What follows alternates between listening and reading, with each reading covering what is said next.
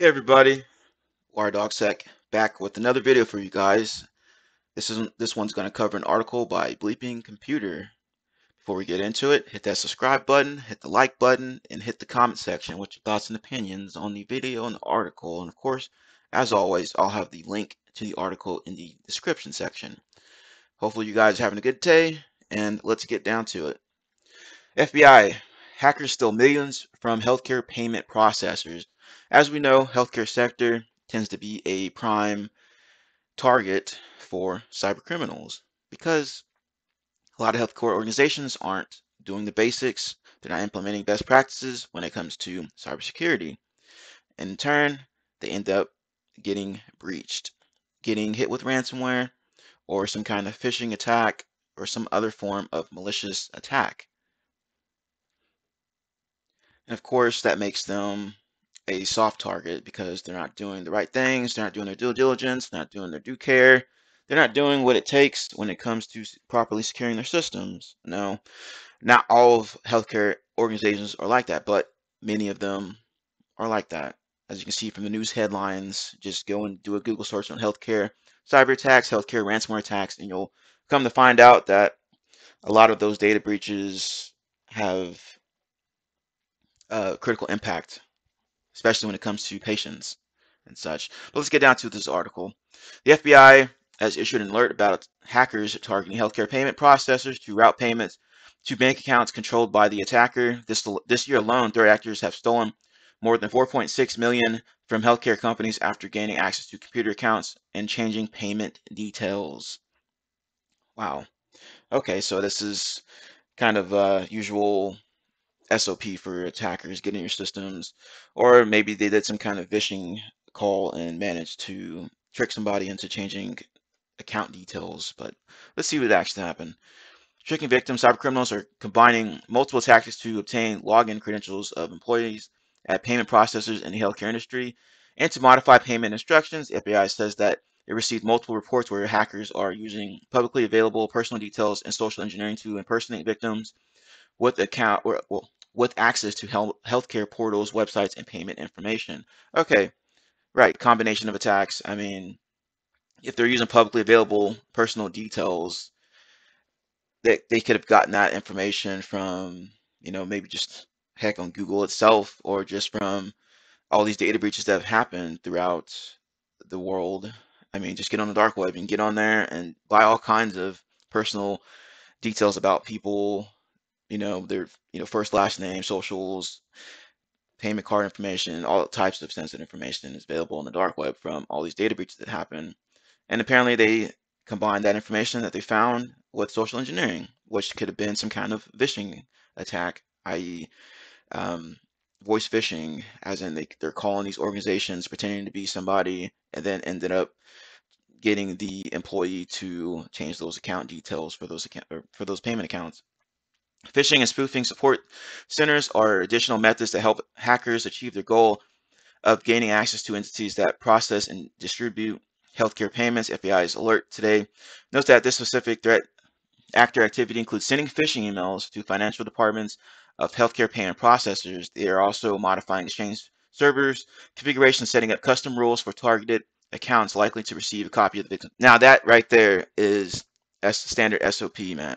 Right there, as soon as they get an account compromised, email account, they'll go in and they'll set up all kinds of email rules inside of Outlook or whatever email system they're in. That way, if the account somehow loses, or if the attacker somehow loses control of that account, those rules in there will still be sending out those emails to an attacker-controlled um, email server, what have you. I mean, phishing and spoofing support centers. Of course, phishing is like one of the top ways that threat actors manage to compromise organizations. Spoofing support centers, I've seen a lot of those callback emails coming in, like bizarre call emails. They'll pretend to be like Geek Squad, or they'll pretend to be like Norton or some other entity out there, and they'll have a lot of times they'll just have the information inside of the email itself, or it will have the information inside of a like image, like a PNG image or something like that. You click on the image, and it's got the information. Like, hey, this is Geek Squad. This is your purchase order or some crap, and I'll tell you to call this number here to get support about this purchase order or whatever. But in fact, the number that you call is controlled by the scammers or the cyber criminals, some kind of call center they have set up overseas somewhere. The next thing you know, call that number and they trick you into installing some kind of malicious software on your machine, and you got a cyber incident on your hands. So make sure you're training your users on how to properly deal with those phishing emails and such, how to properly deal with the phishing attacks, social engineering in general. Let's see here. Billions of dollars stolen. FBI says that in just 3 such incidents in February and April this year, hackers diverted to their accounts more than 4.6 million from the victims. Wow.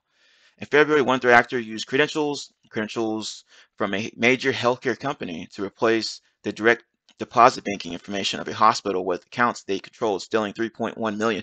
Now, when it comes to something like that, make sure that your financial folks are following proper procedures and make sure they actually have a proper process and proper procedures in place to try to mitigate or detect this kind of behavior. A lot of times, when someone tries to change the account information, they have to get like a supervisor approval or manager approval in order to change those account details, or the system will flag it and send an email to everybody. So you'll have that check and balance there. So you're not just nilly-willy going in there and just changing account information. Next thing you know, accounts are getting drained or payments are getting diverted to some unknown attacker-controlled account.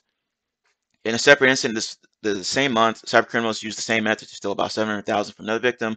Another attack happened in April when a healthcare company with more than 175 medical providers lost 840,000 to a threat actor that impersonated an employee and changed the automated clearinghouse ACH instructions. Right, as I just stated before, make sure those um, procedures and such are in place. So this type of activity can be mitigated or at least detected by someone else. So you don't have just one person running the show and changing these account details and getting that money stolen.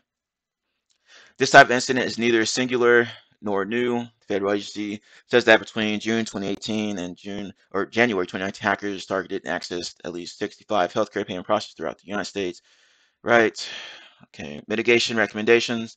FBI has compiled a short list of indicators of compromise that could help health organizations stop or spot cybercriminal attempts to gain access to user accounts. Organizations should deem suspicious any changes to the email server and have not been planned or happen without a legitimate reason, right? Which is why you have change control and other types of controls in place to detect this kind of behavior whenever it occurs.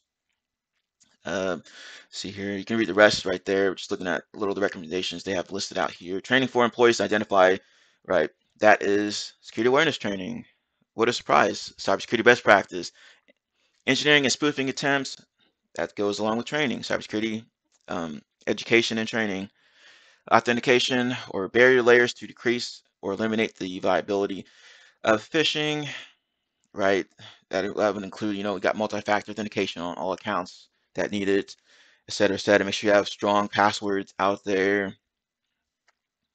Mitigate vulnerabilities related to third-party vendors. Of course, proper vulnerability management, proper patch management process in place. Make sure you're getting those known vulnerabilities remediated in a timely manner.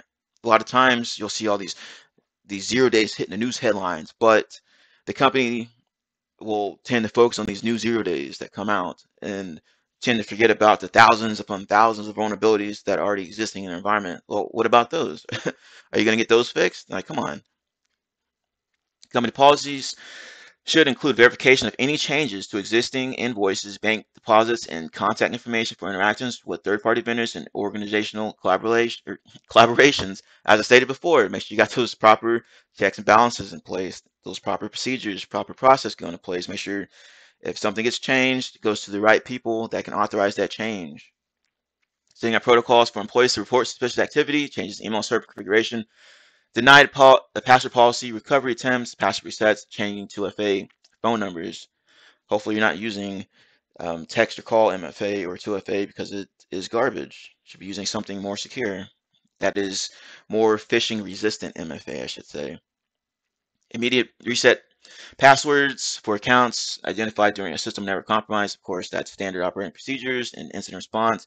Minimize exposure through timely patching systems and updating security solutions. As I stated before, proper patch management in place, proper vulnerability management in place. See, a lot of this stuff here goes back to cybersecurity best practices, and organizations, a lot of organizations out there will tend to neglect the cybersecurity best practices. Next thing you know, they're getting punched in the face and they have a cyber incident or a data breach on their hands. And next thing you know, they're in the news headlines. They lost all this money, all these patients were affected, etc., etc. Anyway, if you enjoyed this video, if you got any type of information from this video, please hit that subscribe button, hit the like button, hit the comment section on your thoughts and opinions on the article. Thank you. Have a good day.